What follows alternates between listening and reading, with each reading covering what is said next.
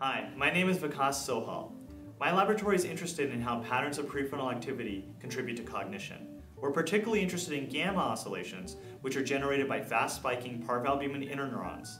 These oscillations are often observed during cognitive tasks, but we don't know whether they actually contribute to those tasks or whether they're simply an epiphenomenon.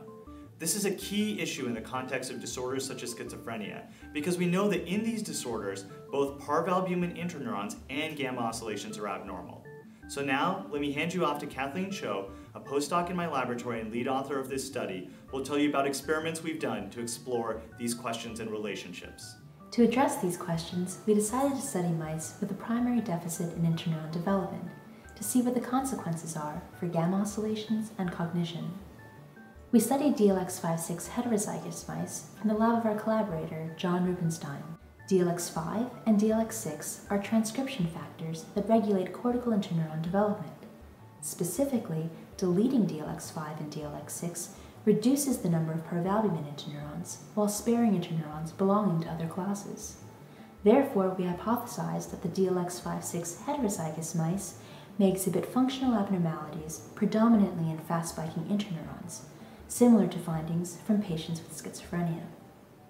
To examine fast-spiking interneurons, we performed whole-cell patch clamp recordings and found that the intrinsic properties of fast-spiking interneurons in the prefrontal cortex are abnormal in DLX56 het mice compared to wild-type littermates. The intrinsic properties of other classes of cells, such as pyramidal and non-fast-spiking interneurons, were relatively unaffected. These deficits were also age-dependent, only becoming apparent in early adulthood. Therefore, the next question was, do abnormalities in fast-spiking interneuron properties accompany cognitive endophenotypes of schizophrenia? Deficits in prefrontal-dependent cognitive flexibility are hallmarks of executive dysfunction in schizophrenia. We assessed cognitive flexibility using a task in which a mouse learns to associate a food reward with either an odor or a digging medium. This portion of the task is known as initial association. Here, the mouse is presented with two bowls, one with odor 1 and texture A, and the other with odor 2 and texture B. The rule here is that a food reward is associated with odor 1. Once the mouse has learned the initial association between food reward and a specific stimulus, the type of stimulus that predicts reward changes. For example, now it is texture A, and this new rule must be learned. This portion of the task is called a rule shift. While both groups of mice were able to learn the initial association in a similar number of trials, the DLX56 heterozygous mice were specifically impaired on the rule shifting portion of the task. Consistent with the appearance of post-adolescent fast-spiking interneuron abnormalities, these deficits in rule shifting only occurred in young adults, but not in 7-week-old mice.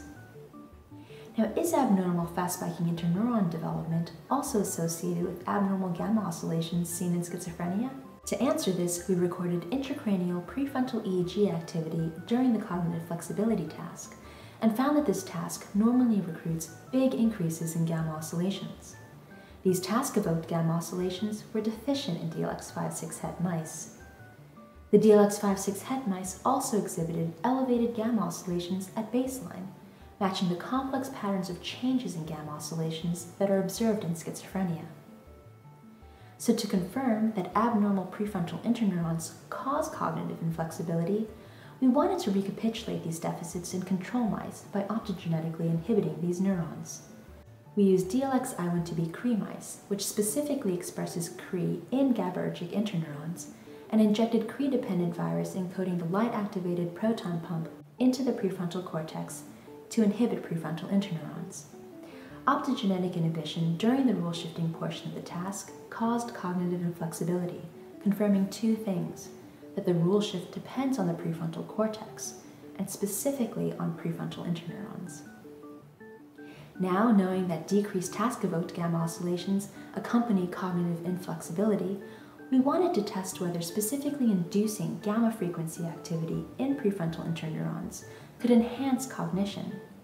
Therefore, we made a virus that targets only interneurons using the DLX-I1-B promoter to express channel rhodopsin.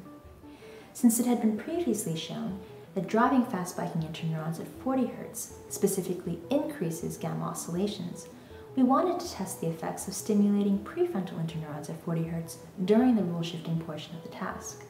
Optogenetic stimulation completely normalized rule shifting in our DLX56 het mice. This effect is frequency-specific, as delivering the same amount of stimulation using a combination of higher and lower stimulation frequencies failed to improve cognition, even partially. These pro-cognitive effects were also persistent following optogenetic stimulation of prefrontal interneurons. If you waited a week and then tested the mice on a new rule shift, then, even without delivering additional stimulation, the mice that had received stimulation the week earlier continued to perform normally. So, to recap, the DLX56 heterozygous mice exhibit prominent deficits in fast-spiking interneurons, abnormal gamma oscillations, and cognitive inflexibility as that seen in schizophrenia. Inhibiting prefrontal interneurons is sufficient to reproduce cognitive deficits, whereas optogenetically restoring interneuron-driven gamma oscillations can normalize cognition. We're excited about these findings because they suggest that prefrontal interneuron-driven gamma oscillations can impact cognition, and in fact that enhancing these oscillations may help with the cognitive deficits that are a major issue in schizophrenia. Of course, these findings raise additional questions. For example, why does stimulating a gamma frequency, but not at other frequencies, seem to enhance cognition? Our lab looks forward to continuing to work on these interesting and important questions.